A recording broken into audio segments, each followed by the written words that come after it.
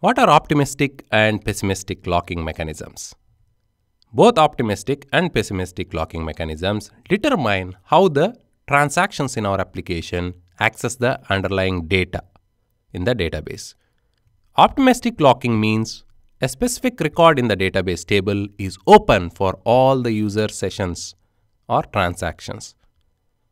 While using optimistic locking, we will not be locking any of the database records. Instead, every time the transaction reads some data, it will also read the version number or timestamp. These are two columns that we add to each and every table in our database. And every transaction, when it reads the data, will get these two.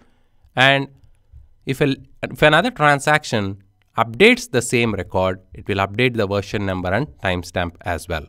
So the first transaction, when it is ready for an update, it will check if the version number and timestamp that it has initially read is the same in the database.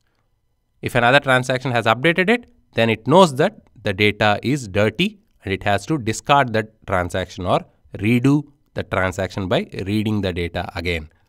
So in optimistic locking, we are very optimistic and hopeful that another transaction will not update the data. So we are not going to lock the database records.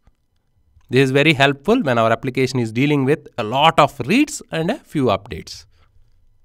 In pessimistic locking, this is where our application will explicitly lock the records or record or even the entire table for read, write only for the current transaction.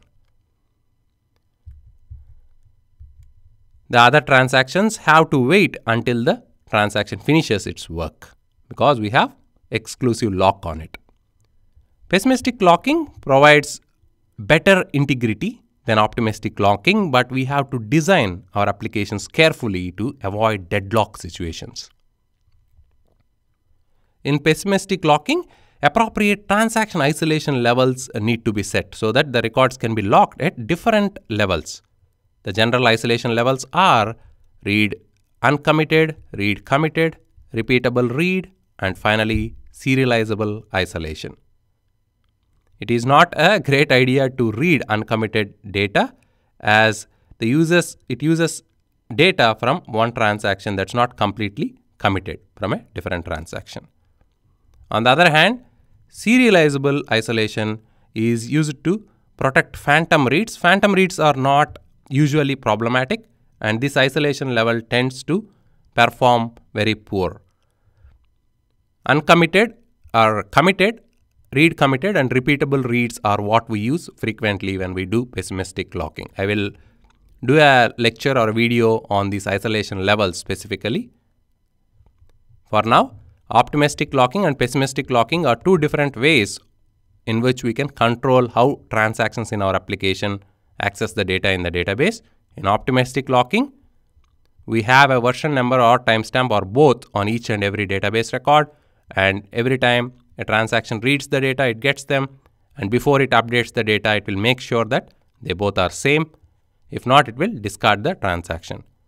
Pessimistic locking is where we explicitly lock the DB records or the table itself. We have different isolation levels, and read committed and repeatable read are the frequently used isolation levels.